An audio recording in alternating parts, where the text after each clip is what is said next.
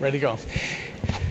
Well, good morning, ladies and gentlemen, and welcome to this plenary on the topic of water.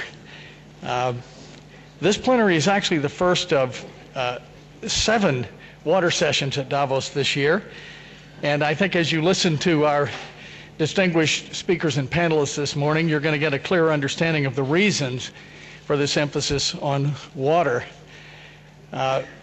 I suppose that when each of us thinks about water, we probably think about different dimensions or different aspects of water because it is a pretty complicated and frankly often vexing issue. But water is actually about more than just droughts in Africa and poor people. These are issues of great significance, to be sure, but water is also fundamental and enormously significant to business operations, to economic growth, and really to the quality of life for all of the world's people, whether they're rich or poor. Water is vexing because it involves multiple users, industrial, agricultural, and domestic and civil society uses, often competing for exactly the same resource. Not a lot of trust involved in some of those relationships, and that's part of what we hope to address here. It is an issue of enormous global significance, but ironically it plays out locally in the roughly 260 major river basins that exist on this planet. Home to 60% of the world's population, those river basins cross 145 national boundaries, and so you can see we deal with a fairly complex issue. It also, water includes both quantity dimensions, which we think about a lot, but also quality and ecosystem dimensions. So it is a complicated issue with many, many facets. I think all of us are mindful that water is a vital and an unsubstitutable resource, and that it's a fundamental prerequisite to economic and social and environmental well-being of the planet. And yet the attention for many years that's been focused on the looming crisis in water has been worryingly low. I think that our goal in this panel is to move the needle of awareness and action and to capitalize on some of the recent developments that have focused attention on this, and you'll hear about those from our panelists, to start the process of constructive movement in water forward. Because when we think about the combined effects of economic growth and couple that with population growth and urbanization, and the fact that a couple of billion poor people are either underserved or unserved with basic water and sanitation, it's pretty easy to see that the storm clouds are already upon us, and water stress and in water scarcity. These stress and scarcity issues already affect 20% of the world's population, over 1 billion people. And the impact is likely, according to the UN, to accelerate as a result of climate change. And so we expect that the number of people affected by this water stress may triple in the next few years. So we're hopeful to seek engagement of the group here. And to get us started on this journey, we have a distinguished panel who have been actively engaged in this issue, who will share some insights and perspectives. We have Fred Krupp, President of Environment Defense, Neville Isdell, the Chair and Chief Executive Officer of Coca-Cola Company, Peter Brabeck, who's the Chair of Nestlé, and Andrew Liveris, who's the Chair and CEO of Nestlé. Dow Chemical, I'm sorry. Do you mind if I trade roles for you for a while? It might be wholesome. But we also have the special honor of having Secretary General of the United Nations, Ban Ki-moon, to offer opening remarks on this topic of water. The Secretary General will share his remarks, and then he'll be seated back in the front row and listen to the panel discussion as much as he can before he has to leave for his next engagement. So, Mr. Secretary General, welcome, and thank you very much for joining us.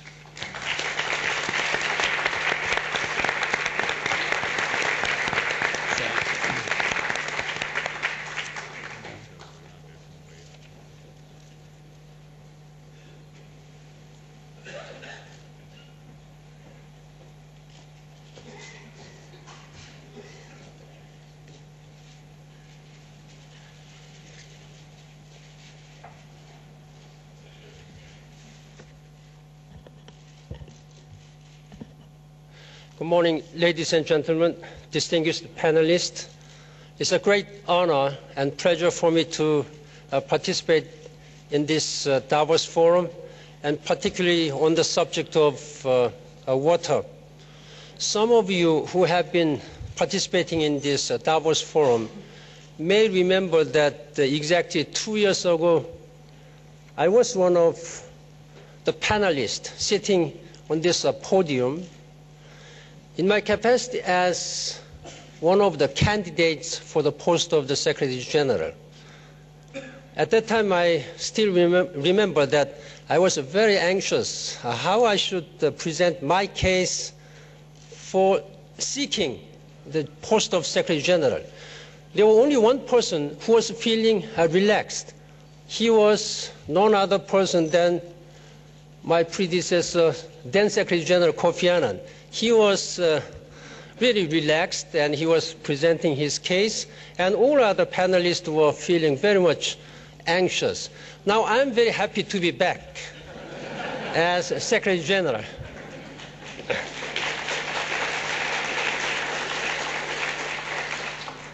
Before I say something about water, I need to drink some water now.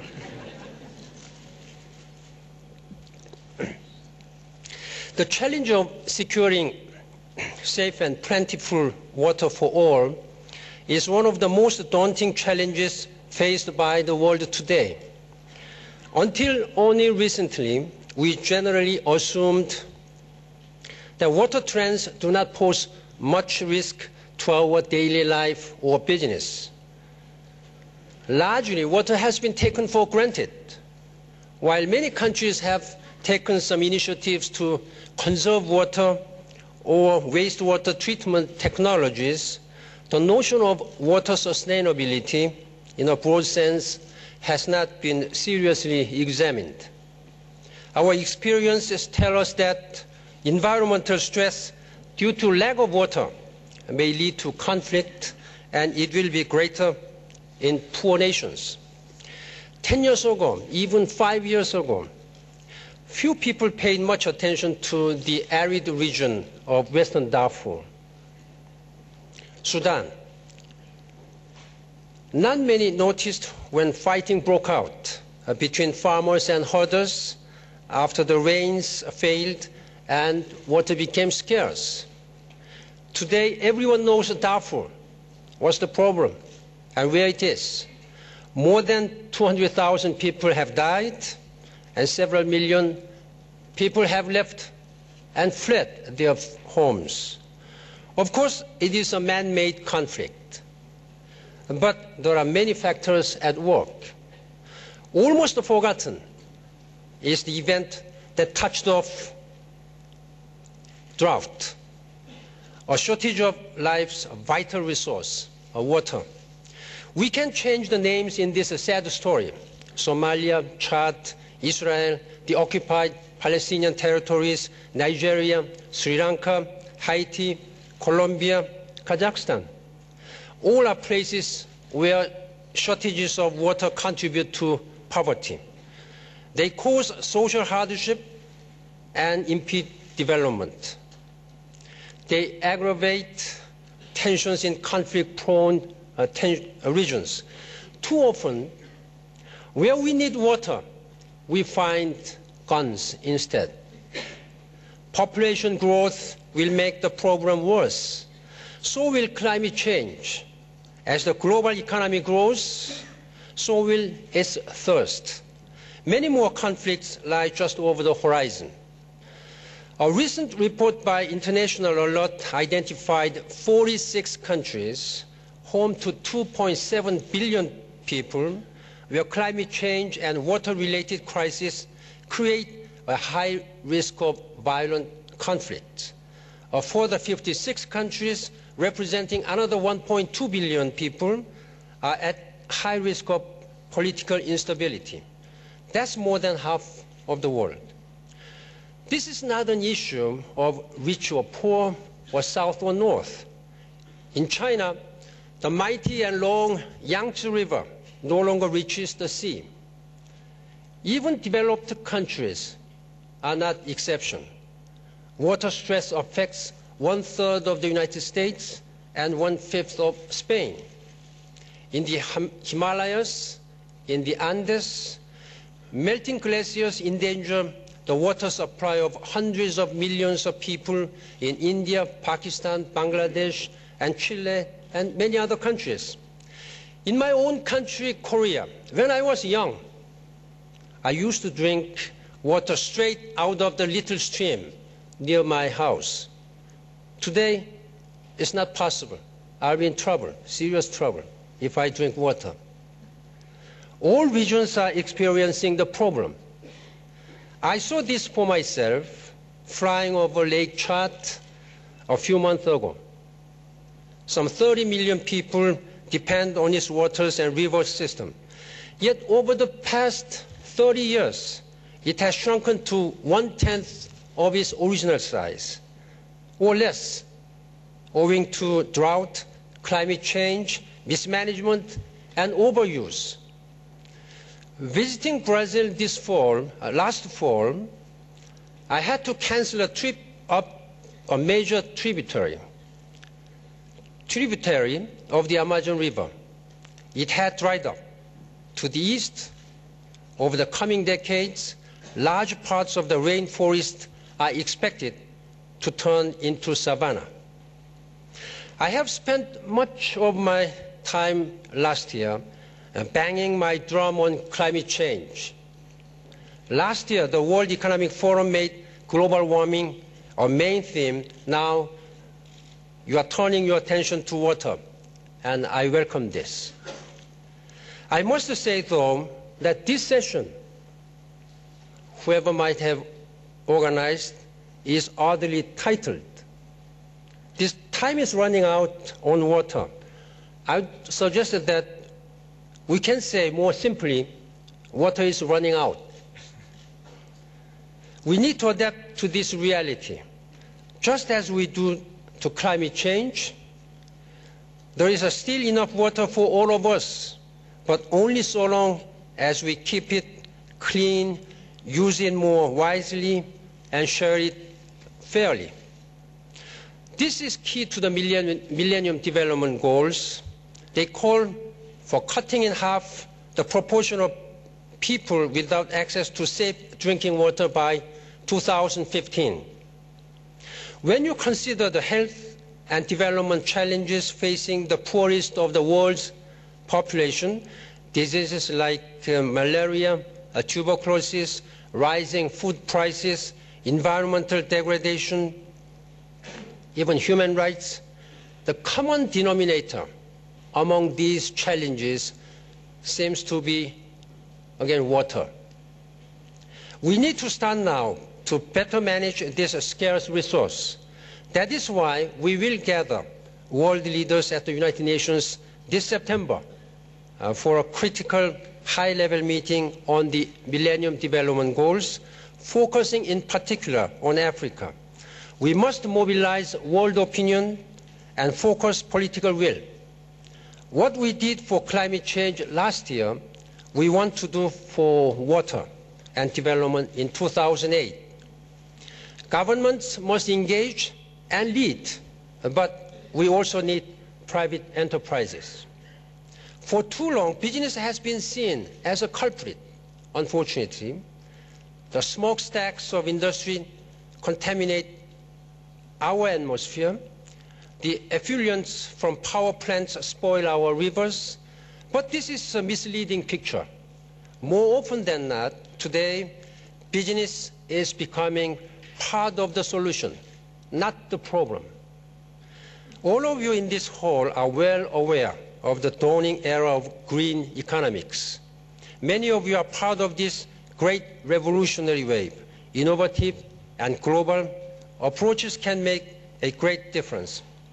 Here on this panel, we have Neville Isdell at Coca-Cola. He has been sponsoring local water projects in developing countries. Andrew Liveris at Dow Chemical has been working on innovative ways of getting water to the poor.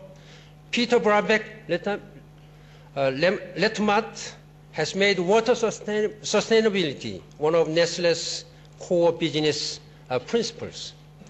Last July, a small group of top international executives came together to launch the UN Global Compact's CEO Water Mandate. Their first working session, coming up in March, will focus on wastewater management and helping people in rural areas gain better access to clean water. And they will have to report back on progress so that the NGOs, citizens groups, and others can learn from their experiences and perhaps join in the effort. I understand the World Economic Forum has about 1,000 members.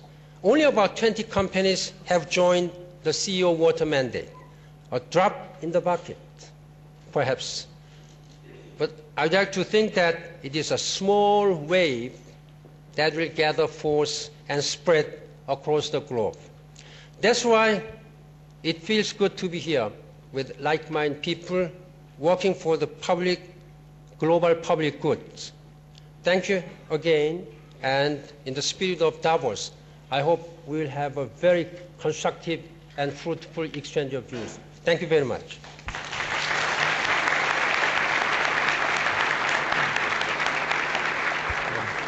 Thank you.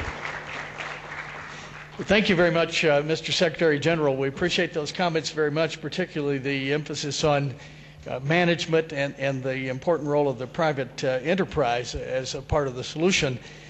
So Peter Brabeck, as a business leader who's affected in significant ways by this water issue and who's been active in a number of the initiatives, including the water mandate that the Secretary General mentioned, I'd appreciate your reactions to the Secretary General's remarks, particularly the role of private enterprise and your perspectives on this water issue. Well, thank you very much, Ralph. First of all, I would like to thank Secretary General for his excellent presentation of the problem, which I think he has done in an outstanding manner. And I would also like to join him. We have been together, of course, with the UN, the founders of the CEO Water Mandate, with my colleagues here, and we feel also a little bit frustrated that up to now there are only 20 companies that have signed up. And the CEO Water Mandate, which is just here, and I mean you can get it when you're going out there, is just a commitment, and it's a commitment of your company, it's a commitment also of yourself as the CEO, that you are willing to do something to help to overcome the problem of the water. Because the good part of it is we have still time to overcome this problem. And I will try to talk a little bit about it. But so I'm very happy that you mentioned the UN Water Mandate. I'm very happy that this overall subject of water sustainability has become now a recognized issue at the same level than perhaps some other issues. And also the aspect that time is still on our side, but time is running out like the water is running out. All of us we have who are here, we're trying to do our best in order to diminish consumption. Let me just mention that at Nestlé we were able to bring down 6 liters of water per dollar of production that we had down to 1.8. So we make a major effort, we publicize this, we make a report together with the yearly report, but we are not alone. Several of our companies are joining them. But let me talk where the real issue is. I mean, the real issue is you have to see water withdrawals, more than 70% is in agriculture. We know that in order to be able to live, we need about 5 liters of water to drink. We need about minimum 20 liters for basic hygiene. A European consumer, a European citizen, will use about 200 liters of water a day. This includes now your dishwater, it includes your shower, it takes your steam bath or whatever, it takes about 200 liters. But what we don't realize, that the typical European consumer eats every single day about 4,500 to 5,000 liters of water. And that an American consumer eats every day 6,000 liters of water. So when we discuss about water, we have constantly the aspect about water as a human right for drinking. And I think we have to get this clear. Yes, we have an absolutely full commitment to recognize water as a human right for the drinking need that we have and the minimum hygienic need that we have. As a matter of fact, there are good examples, for example, South Africa, which has established that every person has a right to 6,000 liters of water per month in a household, and this is free. But to fill up your swimming pool, this is no human right. This should have a price. And I think this is where we sometimes have a certain confusion when we are talking about there is an absolute need that water gets again a price. We are talking about the water that we are using for agriculture, we are talking about the water we are using in the industry, we are talking about the water we are using to fill up our swimming pool and wash our cars. They need to have a price. And I will tell you why. Because just today, our politicians are making some decisions which, if water had a price, would not happen.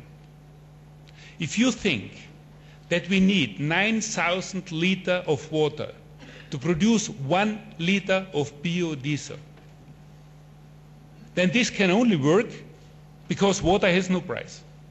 Okay? Now, if you think now that we are going to use 1,950 cubic kilometers of water for biofuels, when at the same time our fossil water reservoirs are already depleted now, you can see that this strategy that we have today and which is backed by all major governments is not the right strategy. And it is only possible to come back because water has no value. That's a real issue. Now, you can ask yourself, how could you mitigate this? Is there anything that could be done? Well, allow me, and again, taking the UN as a good example, we still believe that if we would allow market forces to play a role in how to define the value of the water, we could make a big step forward. And I will just talk about one, which is coming from a country you wouldn't believe, which is Oman. Oman has a system for 4,500 years. So let's talk about sustainability. That's sustainable. 4,500 years sustainable. Okay? And what you have in Oman, you have 3,000 individual schemes where farmers have the right to access of water. But they pay for this by working on the infrastructure, or they pay in money so that the infrastructure is being maintained. And the interesting part of it is that those rights are tradable. So every farmer, they have like a stock exchange, they fix a price, and every farmer can afterwards buy more water or less water. The other farmer can sell that off. And the other interesting thing is that from all of this, a certain percentage goes to the mosque in order to supply the poor people with water. Now you have a system which is 4,500 years old. It is tradable. It fixes a fair price. It allows the farmers to sell sometimes part of the right of water, which allows them afterwards to make investment into his farm or to buy someone. And the needs of the poor are taken care by giving a certain percentage of this to the poor in order to assure the same. Now this system has become so well appreciated that the UN now has put it into the World Heritage System. It's now part of the heritage. And it's very interesting to see that it's not because of the channels which have been built. It's because of the way that it is being run. So I personally believe that this is a good example that there is a way to make water, to give water a fair price, to make it tradable, and therefore in order to make a better use of the water resources that we have. So one example at least where I think we could be doing something about.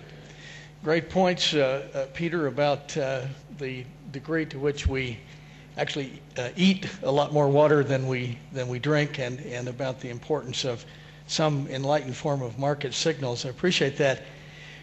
Andrew, as a leading CEO in a very different sector, Do you share this concern that we ought to be water worried? And what are your thoughts? Well, I really appreciate the comments made by the Secretary General and the leadership of the United Nations. And, you know, maybe I seem like a strange bedfellow up here, and I think I do need to address the point and the question of what's an industrial company doing here, and why is my company enlightened, and why have we gotten to the 21st century with the notion that business and corporate sustainability is one message. They're not two messages, it's one message. All my colleagues at the table here at the podium are at the same point. The challenge of getting more than 20 companies to that point is our challenge. And I take the climate change analog directly to heart, and water is today's issue. It is the oil of this century, not a question. How did we get here? Well, back in '95, we established some very tough environmental health and safety goals for ourselves. And amongst them was water reuse. Today, we recycle over 95% of the water we consume, which is a tremendous improvement compared to 1995, when we only did 50%. Just to put it in context, that's 3 million cubic meters a year. If you were standing on the banks of the Mississippi at its outlet down in New Orleans and was watching the water go by, that's the equivalent of 5 days of water flow. Okay, that's a lot of water. How did we do that?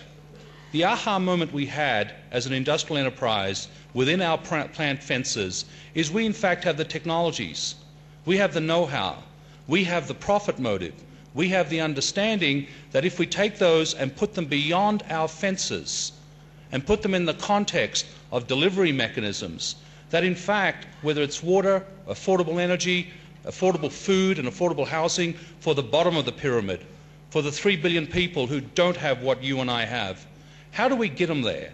What's the goals we should set ourselves for 2015? We were inspired by the United Nations Millennium Goal. We got to work in 2005 and we set some pretty amazing goals for ourselves. We had our aha moment that in fact we have to earn the right to have a footprint on this planet. This planet is fragile and it's vulnerable, and Davos is the place where we all get together and integrate our knowledge to provide solutions. Yes, raise awareness, but provide solutions. So how do we play a role? Well, clearly the first point, technology. Technology is here. If the price points are available, we actually have a lot of water on this planet, right? I mean, 15% of Israel's water is supplied by one installation using technology my company's provided. 15% of Israel's water demand, which is arid. Desalination and affordable desalination. Whose challenge should that be? All of ours. Groundwater and water underneath us. The obvious water is sitting on the bedrock. We can access that easily. People do. There's water below the bedrock. How do we get the technologies there? These are very similar challenges to the climate change challenges. So our company set our very aggressive goals to take our technologies out there and work in a systems integration context. That's what got us to the table. A technology provider, but we need to collaborate and innovate. We just love the theme of this year's Davos. And we have, after just 1.5 years of effort in this area, have had some surprising aha moments. The NGO community, governments, other enterprises, the United Nations as a congealing force, the call to action and the mandate that was shown here by Peter, those mechanisms exist. In our personal experience base, I'll give you two. Last year we sponsored with an NGO the Blue Planet Run. I'm not sure how many of you became aware of it, a global marathon to raise awareness. And we raised money. Dow provided a lot of seed money, other companies came along. Today, due to that money, there are 500 villages around the world that have basic water delivery systems. I will never forget the young lady who had her children in Guatemala in a village coming to the launch in the United Nations of the Blue Planet Run Marathon and explaining the difference it had to her life, to liberate her and to educate her children so they could be more productive in the context of their village. I challenge every CEO and every leader who doesn't understand the power of water to liberate human rights, to go visit villages like that. Water Health International, a company that Dow has sponsored and seeded that has now taken flight as a for-profit. We have 30% equity into it.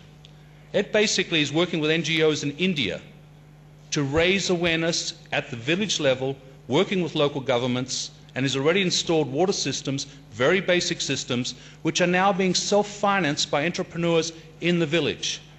The seed money from us clearly, but a very simple thing, putting a loan facility in place that we put our collateral against.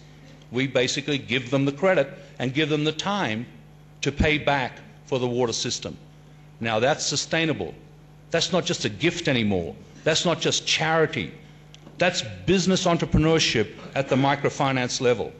HI has the goal that by 2020, 5,000 villages in India will have access to water systems.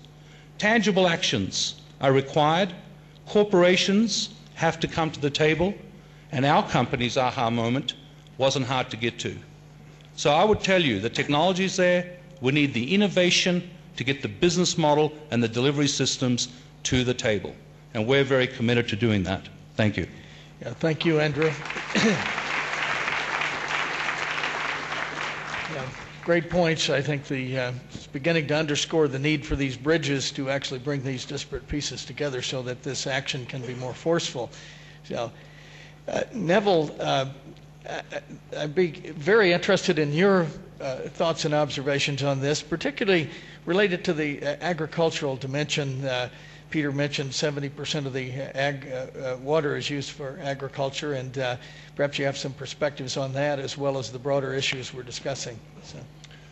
Okay, thanks, Ralph. It's difficult to follow the two heads of Nestlé.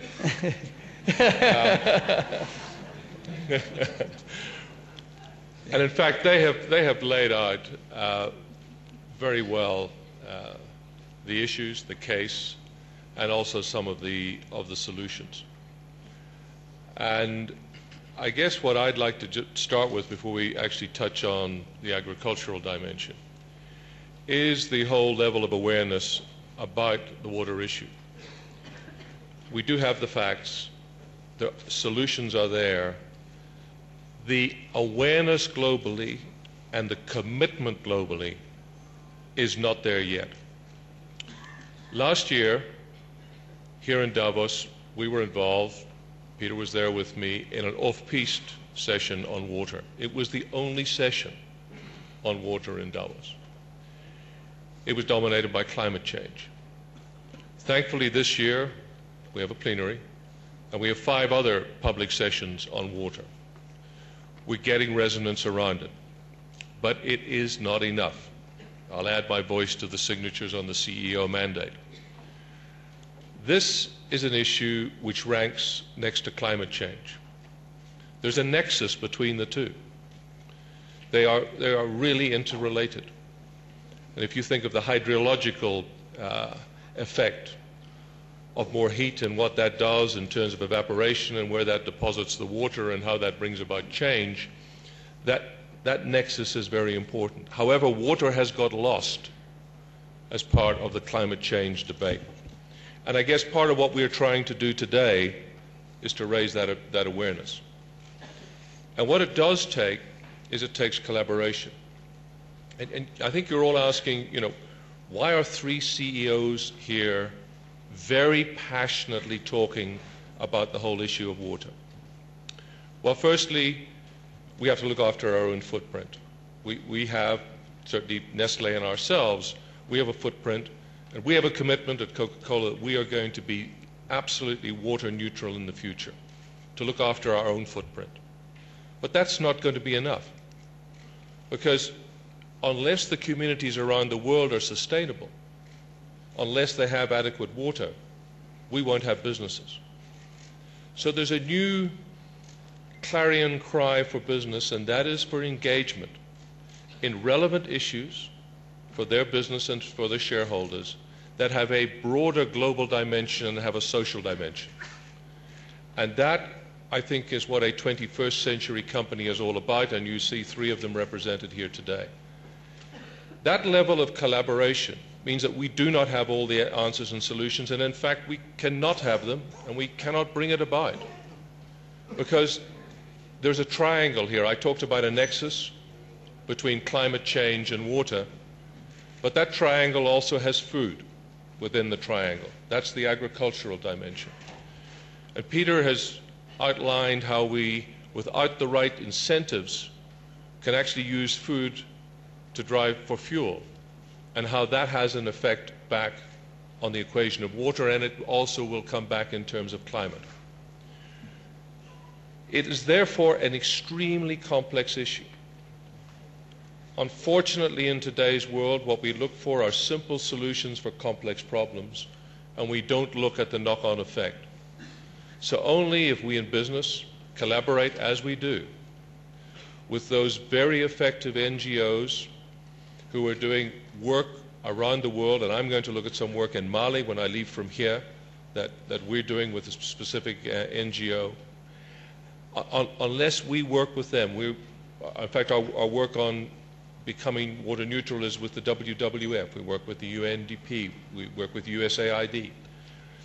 There is a new coalition developing, which we need to strengthen in order to bring the message out to the world. And unless we get the clarity of the urgency that came around climate change, which was created partly here in Davos and also, of course, by the great work that was done by Al Gore, unless we get that behind us, then we are not going to make the case.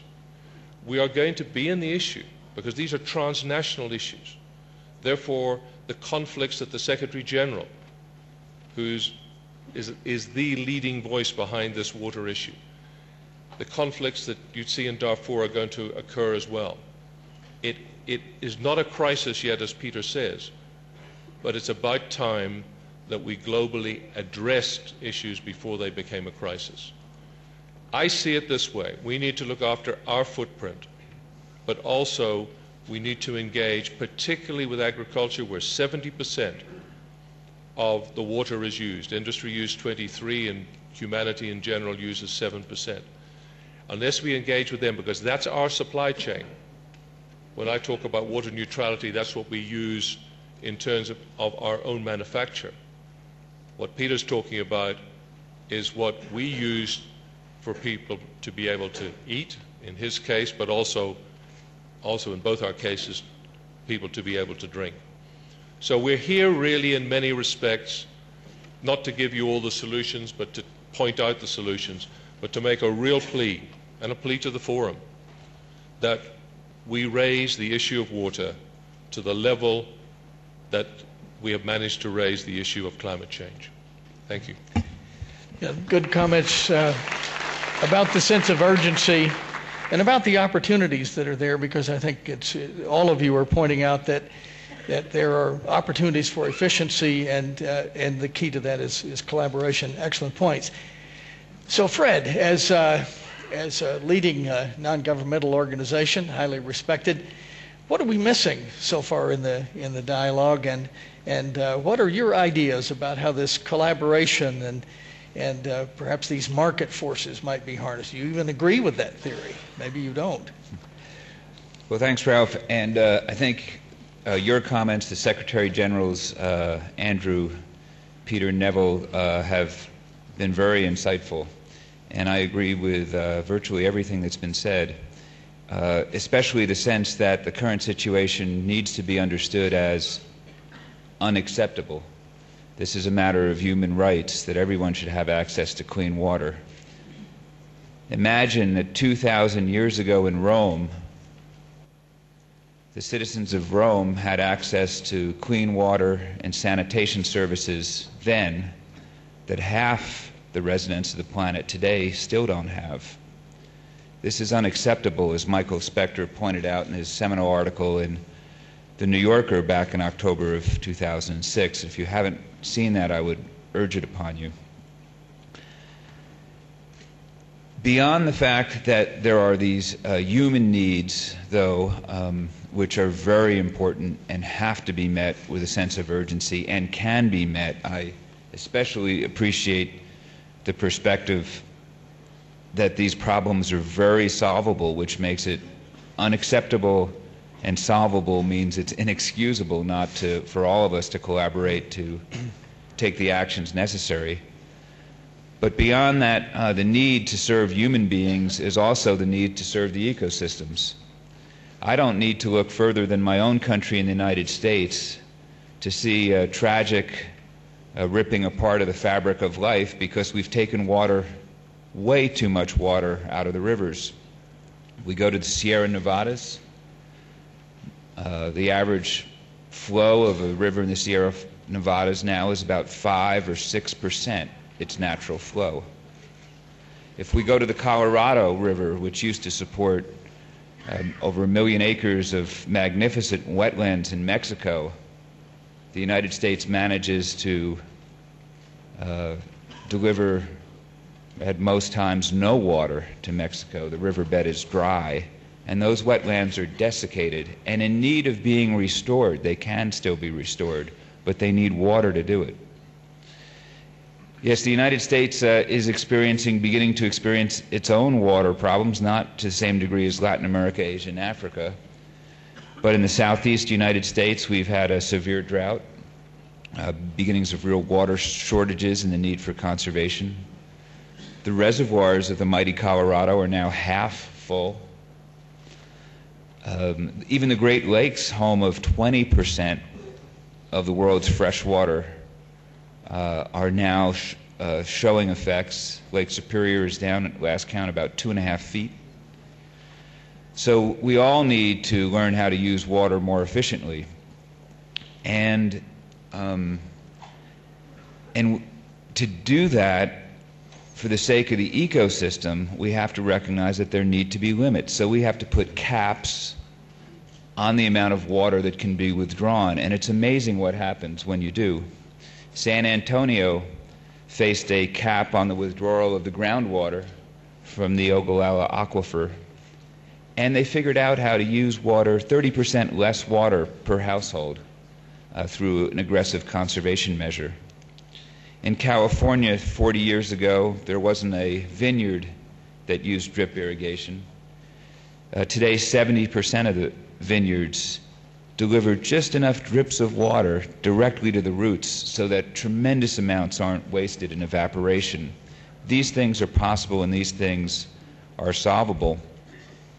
And I agree with the point here first raised by Peter that we need a market price. Absolutely, we cannot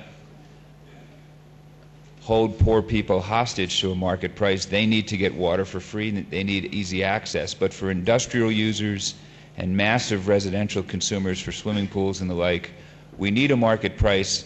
That will get tremendous efficiency and will be a key to solving this problem. There have been examples, many examples around the world, of water trades that have resulted in money flowing from municipalities or industries to farmers so that farmers can have the money to install drip irrigation. The big trade between the Metropolitan Water District of Southern California and the Imperial Irrigation District being perhaps the largest of these. But these are possible when you let water be traded, and this is what we need to facilitate around the world. In addition, though, to the fact that we need to serve human beings and we need to serve the ecosystem by putting caps on the withdrawal of water and protect ecosystem values at the same time, and both of those things are solvable. Don't let anybody tell you we can only solve for one. We can solve for both. The third thing we need to do, and I was very pleased, Neville, to hear you bringing it up, is we need to solve for climate too. Because climate, as I think you said to me yesterday, Ralph, is going to be a great accelerator of water shortages. And unless we put caps on the amount of global warming pollution we throw into the atmosphere, and unless we put limits on that at much lower levels than today's levels, we are walking into a hell for water shortages. So we need to solve climate too, and it is interrelated, as Neville pointed out. So those are the thoughts I would add, Ralph. Good. Thank you. I particularly appreciate the notion that these problems are solvable. I think all of us on the stage here agree that they are. The issue is really synchronizing all the forces in a constructive way.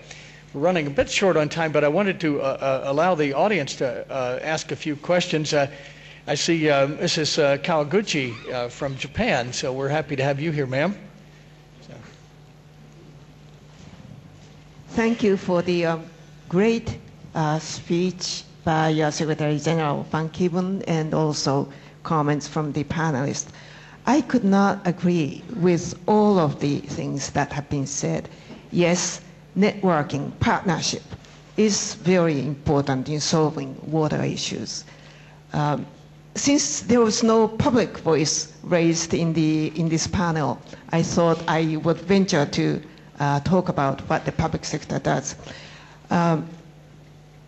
Millennium Development Goals is very important. I think we should be all committed to achieving this while it costs so much money.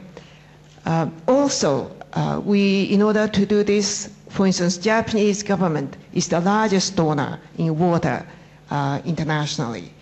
We spend about $4.9 billion in assisting in the past 5 years we did. In doing so, we stress certain points. One is that human security issue. The other one is sustainability of water use. The third is fostering human capital. Fourth is using the appropriate technology. And number 5 is this the synergy in so that multi-sectors are benefiting from the water assistance. Now, there have been a discussion of climate change and water, and I agree with that. But I just would like to point out and would like to get your views on one point where the analogy ceases. And that is, and I am saying this just to highlight that water solution is more difficult perhaps than climate change. Water solution has to be local. If I stop using shower every day in Tokyo, that does not increase water supply in Beijing. Now, water has history, regional history. In order to solve frictions in Mekong River area, well, there is Mekong Commission, and Japan assists very much in this endeavor. But that solution, whatever that is when achieved, is not going to apply to the Middle East. So local solutions are needed, and that's going to make it more difficult to solve water issue. Since I am a Diet member now, our commitment, Japanese government, Japanese public sector's commitment is there to solve water issues, and we have been doing as much as we could, and we will continue to do that. But there is a difference in water and climate change. Thank you. Panelists, comments on this, the local, global aspect that Mrs. Kawaguchi has mentioned. Well, I'd just like to say we probably were remiss in leaving out governments, although Peter did make the point of the very good example of South Africa. And clearly, governments are an absolutely vital part of this partnership, and they're the ones who are going to enact the pricing. I think our concern is that unless we raise the issue as being a holistic issue, that we are going to get simple solutions which actually complicate the issue. And I think the whole all the data points that Peter gave around ethanol would be a very good case in point. But clearly governments are part of that.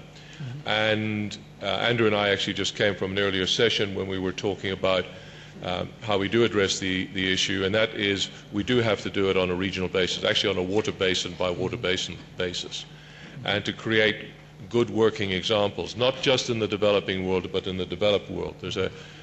I think globally there's this misperception that this is a developing world problem, and it's only has salience in the developed world, like the southeast of the United States, where there's an existing problem, but broadly in the US it's not seen as an issue.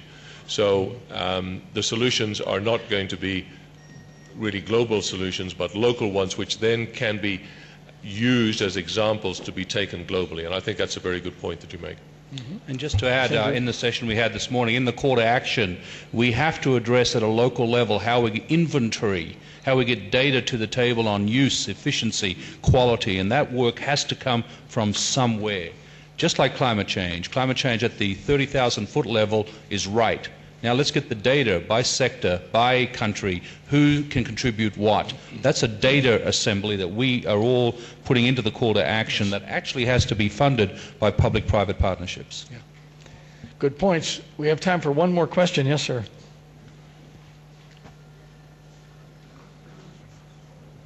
Well, I think that if 70% of the water is being used by agriculture, then one of the key questions is how to foster more R&D, put more commercial economics on cropping patterns which are more optimum fostering in terms of water use.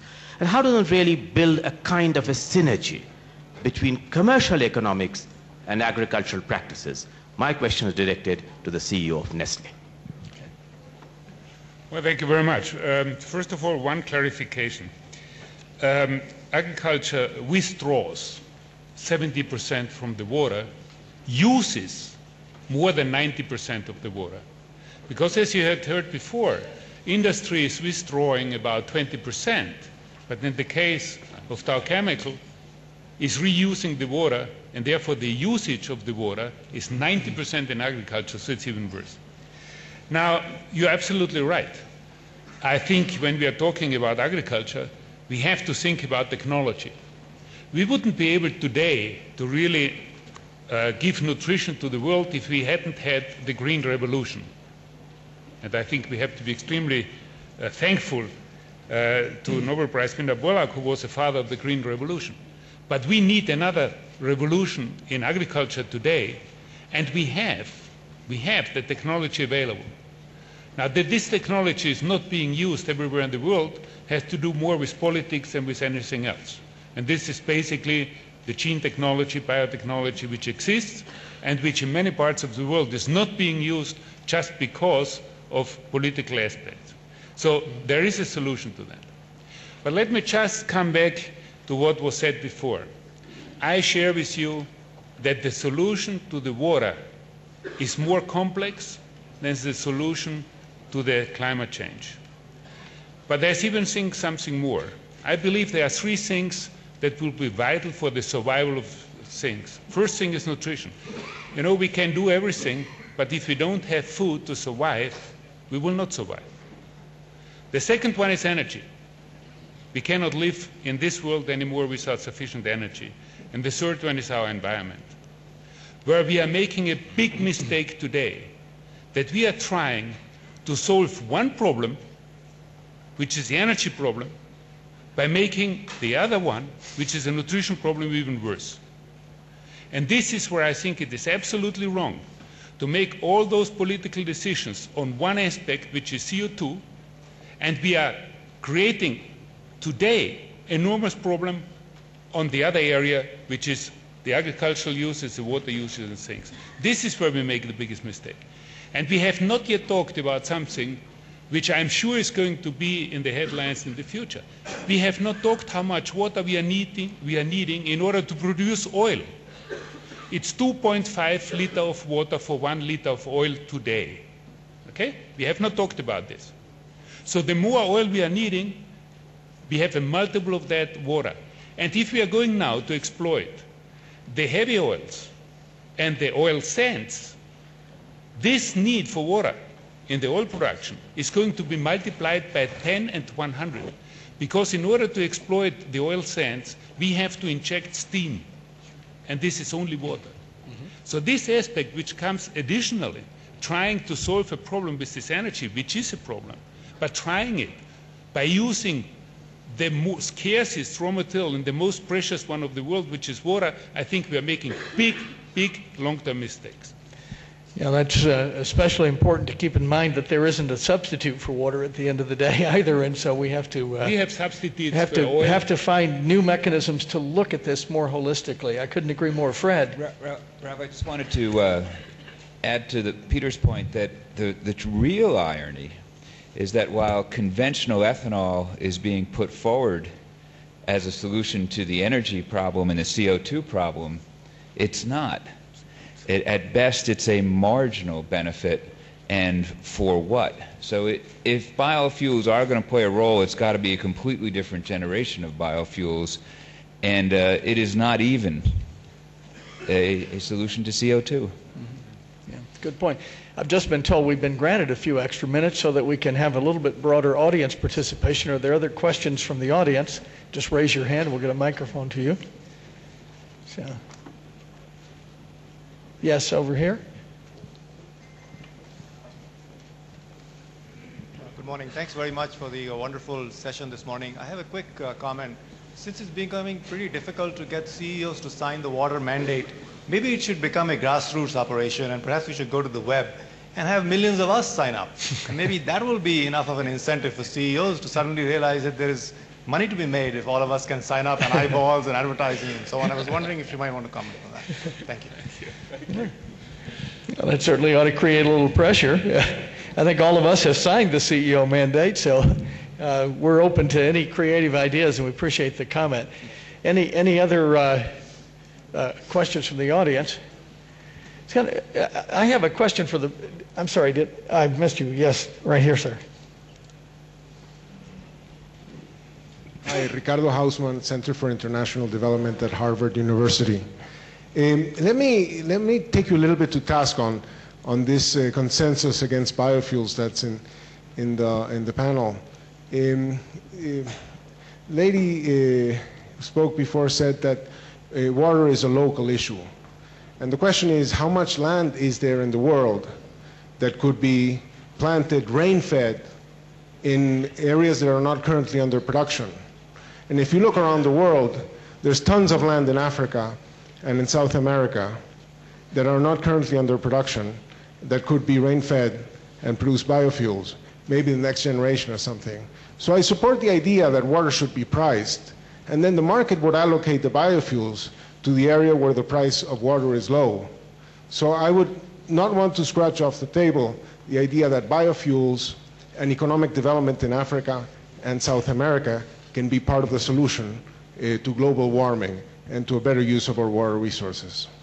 That's a great comment, Ricardo, and I think the thrust of the comments here is not expressly anti-biofuel, but rather the concern that these political decisions are taken in isolation without the regard to the near-term consequence. And perhaps one of the responses ought to be to step up the rate at which technology is developed so that these inherent marginal yields for CO2 or impacts on water will be addressed, and I'm sure they will in the fullest of time. Andrew, you're a technology buff. You can comment. Yeah, thank you. I mean, Fred was a technology buff. He basically said it, which is this generation.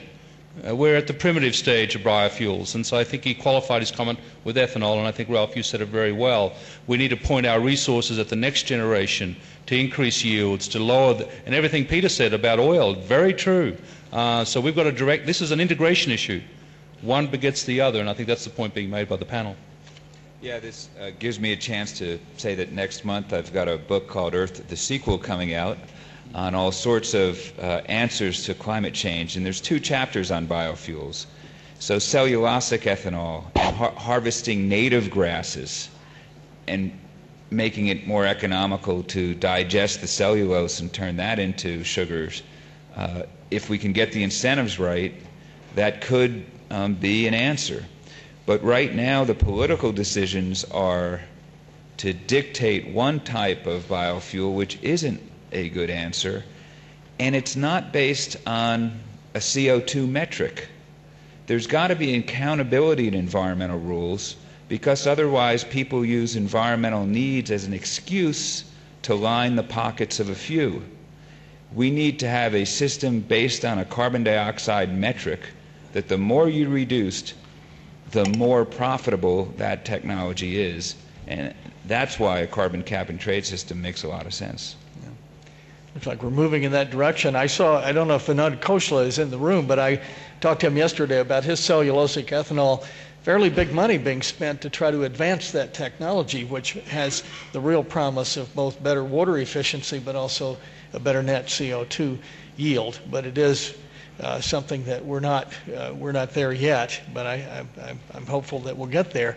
I think that the key, as I try to think about the aggregate of these discussions, I mean, clearly what you're hearing here and what I think the sentiments correctly are is that we have a very dangerous situation with our water future.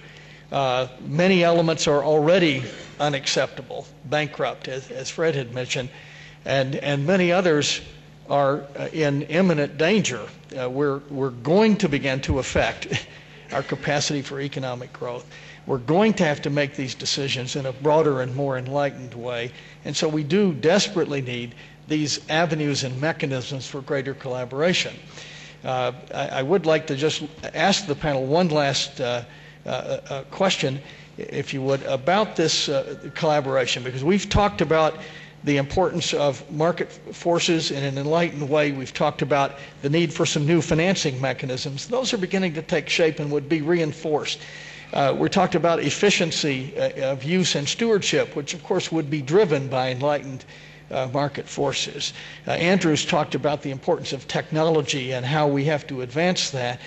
But we do have this natty issue of the collaboration, and how do we give effect to that? What are the means to do that? Because right now we have a zero-sum game afoot. We have ag interest and industrial interest and municipal interest often competing for the same resource in a zero-sum game that is often inures to the detriment of the ecosystems and the like. So I would appreciate panel comments about what one or two things we might consider as important means to advance this notion of collaboration, because I'd like to take that forward into the subsequent sessions on water that will be held here, where we're going to be trying to come up not just with rhetoric but with some actionable items. Well, let me say, maybe we're not properly representative sitting up here on this stage. We really should have had one of the NGOs that we all work with up here to actually represent the other side of that equation. Mm-hmm. I think each one of us can give examples. We've got 120 water projects around the world mm-hmm. where we work with various NGOs. And we are learning from that process. I talked about the commitment we've made. We're working on that with an NGO, mm-hmm. and they're learning from us. But what we've got to do is we've got to scale that up. Mm-hmm. It is a drop in the bucket. That was something the Secretary General said, what we're mm-hmm. doing. We've got to scale that up. That's why we need to broaden it. That, you know, the challenge on the signing the CEO water mandate is not to sign a piece of paper, is to be involved in these collaborative efforts. So I think the core of the collaboration is there. The scale is not having the right effect yet. Yeah. And I think that's basically what all of us have done on the stage. Singular solutions within our domain. We have found each other. We have been brought together. We have a mandate. Whether it's web-based or not, we need support to make this a collaborative effort. We'll bring our NGOs, our friends to the table, governments that are interested. The United Nations is definitely there. We need to get a systems integration model like climate change. Mm-hmm. And I guess, Neville, at the end of the day, will drive to do that. Yeah. And of course, that has been the purpose of this panel, is to make us aware of this sense of significant urgency, the opportunity, and hopefully to fill us with a little bit of hope that this is a solvable problem. This is. Time is running out, but this is an imminently solvable problem. I would invite all of you to consider attending the Securing a Watertight Future. That's a public session on water. It's where we're going to try to draw out and broaden this base of commitment to help us effect the solution. 9 o'clock Saturday, it's here in the Congress Center, and we hope as many of you as possible will participate in that, because this will be your chance to actually get engaged and to sign up, create the blog. You can do that through the welcome system here at the forum. And all of these things, I think, are important, because what we need desperately is to engage all of your creative energies in these subsequent sessions to identify actionable items on these new partnerships and the new collaborations and the kind of policy framework that we ought to be considering that are more holistic, the basin strategies that need to come into effect to really address this global important issue that plays out in the local context.